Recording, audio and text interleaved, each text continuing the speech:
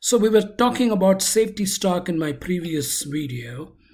I'm going to continue the safety stock part of it. The safety stock basically is a buffer for lack of flexibility. That means, as we talked about the 2 gallons of milk, the 1 extra gallon that you bought, just in case kind of about this is the buffer. So in case you run out of milk, you still have some more milk. That is the safety stock. Bullwhip effect basically is, this is where we left off in the previous video. Basically, when you have over a time period, you have, let's say on the first day you want so much of milk, and the second day you are thinking you want to buy some more milk, and the third day your demand is not that much, the fourth day it's a little bit, and the fifth day you want a few more because you have some visitors coming, and the sixth day you're not buying anything. This kind of a demand, variability in demand, is what is known as bullwhip effect.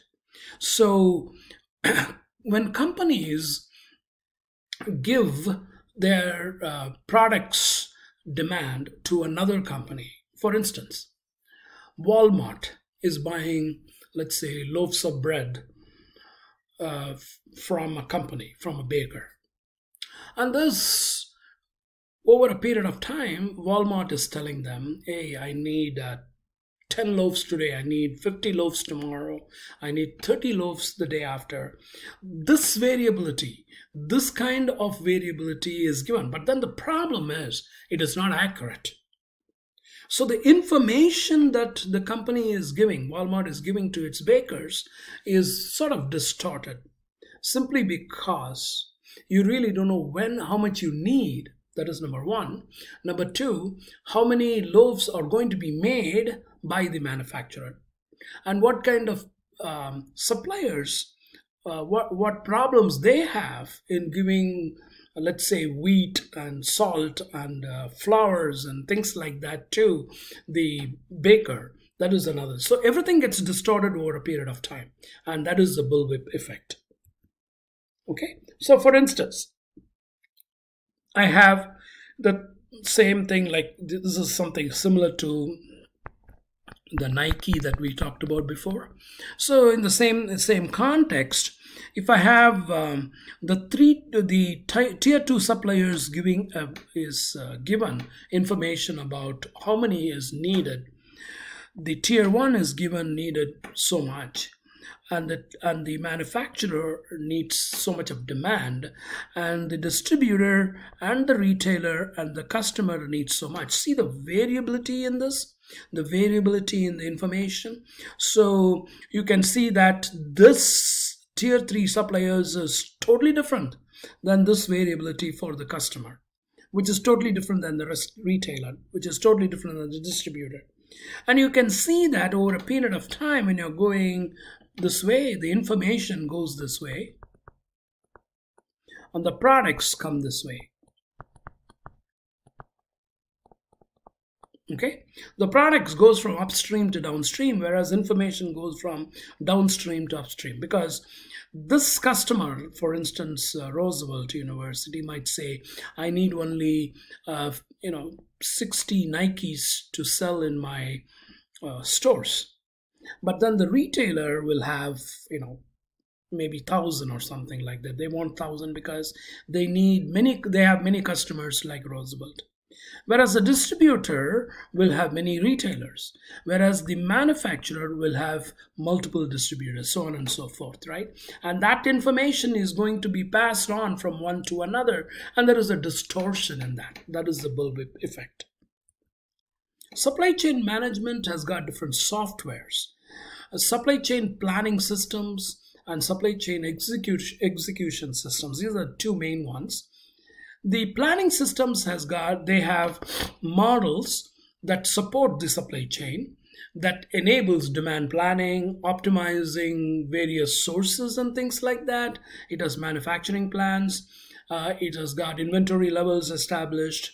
and also logistics and transportation for both inbound and outbound logistics, for both inbound and outbound. Supply chain execution systems manage the flow of products through distribution centers and warehouses. So basically, everything which is denoted here is the execution systems. So anything that is going downstream that has got these supply chain execution systems. Okay, global supply chains, they have issues. The issues are very geographical in nature, very time differences.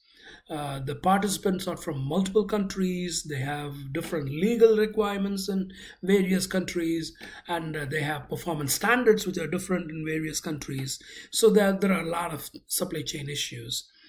The internet actually helps to reduce and manage these complexities, because the internet helps to put together various warehouse management, transportation, logistics, outsourcing, so on and so forth, as well as reduce these or manage these global complexities. So when you talk about supply chains, you have what are called demand-driven supply chains. That means basically you have push-based models and pull-based models. Push-based models are built to stock.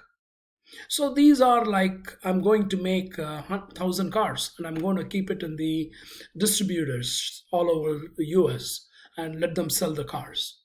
That is the push-based model. A pull-based model basically is, a customer goes to the web and he designs a car and then says, hey, I want this particular car, this particular model, these kind of features in it. So that is a pull-based. And so when the customer demands that, then the company or the automobile company can put together a new car for them. Internet enables move from sequential supply chains to concurrent supply chains, because complex networks of suppliers can adjust immediately. Okay, and this is a push-based model and this is a pull-based model. And you can see that the pull-based model is just the opposite of the push-based model. So in the push-based model, you have production based on certain forecasts, and these forecasts are told to the suppliers. These forecasts or demands are given to the suppliers. Once the manufacturer manufactures these products, then they are sent to the distributors on forecasts, which is inventory based forecasts. The retailers are looking for how to stock them, so they stock it. And then the customers purchase what is on shelves. This is like a regular push-based model that you can see in Walmart and Target and so on and so forth. Whereas a pull-based model works just in one direction, because you have, when a customer places the order, then the stock is replenished. How does it replenish? Because they get it from warehouse distributors, and the distributor says, well, I don't have this, so they produce to order. And this, when they say produce to order, the manufacturer says, hey, I want this and this and that and this feature and that features. I need to buy these things, so I'm going to go to the suppliers to get this. So pull-based models are one way around, whereas this push-based model or the other way around. The internet has changed these supply chains basically simply because of its flexibility, and also that you can connect to anybody. So you can see this. You have manufacturers who are virtual, who are contract manufacturers, and private industries, net marketplaces, logistic exchanges, and all these different things are going to be there. So basically, exchange is where like a eBay kind of a thing, or like a Amazon kind of a thing, whereas the net marketplaces are like Amazon or their own companies like Tesla and things like that. And also there are the real world distributors are there, the retailers are there, the manufacturers are there as well. So you have both the virtual as well as the brick and mortar kind of companies that are all pulled together in an emerging internet-driven supply chain.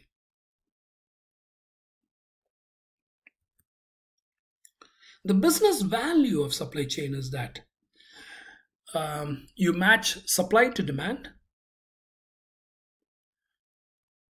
you reduce the inventory levels, you improve the delivery service, you speed the the production time, the product time to market, and you use the assets very effectively, and you increase sales. So supply chain is pretty good, because if you have a very good supply chain or a very good supply chain management system, then you have a good business value.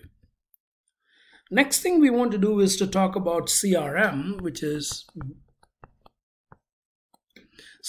customer relationship management. The central idea of customer relationship management is to know the customer. So what happens is, in a big business like General Motors or Amazon or anybody like that, you have a lot of customers. You have too many customers.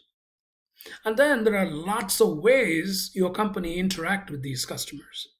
There are certain companies like Whirlpool who do not know their customers at all. The reason being, Whirlpool sells their products to Sears or Best Buy and things like that, and the customers actually go to Best Buy or Sears to buy Whirlpool products, not directly to Whirlpool. So actually Whirlpool do not know what their customers are really like.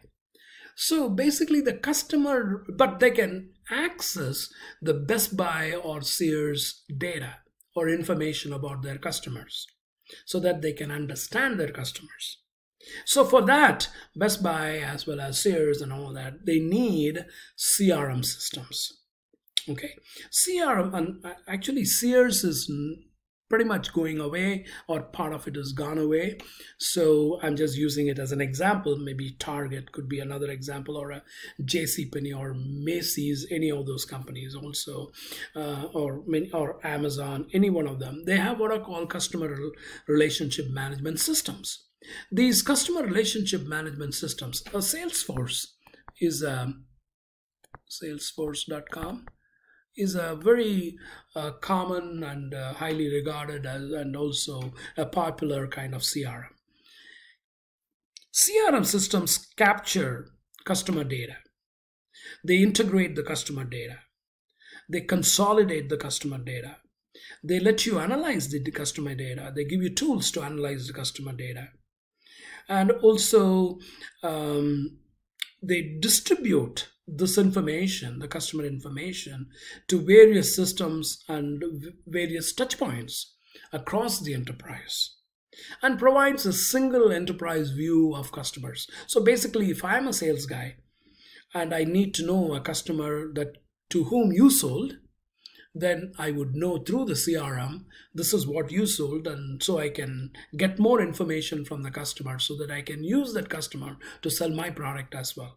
Remember, both you and me work for the same company, so we should be sharing these information, right? And that's what the whole idea is. Customer relationship management basically has got sales, service, and marketing. These are the three huge sectors inside the customer relationship management systems.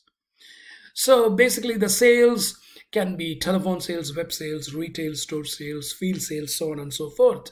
Service can be through a call center, through a self-service center, wireless data, field service, social networking. All these are service kind of entities. Whereas marketing, you have various campaigns of marketing. So you have data coming from various campaigns, the content of it, the content of the products and things like that in the web systems as well as anywhere else, and the data analysis that goes on with the marketing. So customer relationship management comprises of sales, service, and marketing data. And let's continue in the next video.